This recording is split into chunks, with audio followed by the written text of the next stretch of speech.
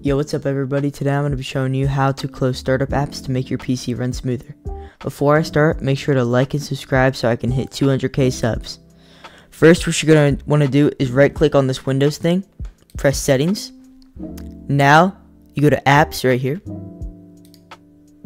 And then, you have installed apps, advanced apps, settings, default apps, offline maps, apps for websites, video playback, and startup. You want to go to startup. All of these, I already optimized mine, but if you have ones on that you don't want on, make sure to turn them off because that will make your PC lag because you have more things running at the same time. So make sure you have all of them off besides the ones you want on, like SteelSeries, my engine, and Radeon software, and Intel. That's all I have, but that's all for today, guys. I hope you enjoyed, and I'll see you in the next one. Peace.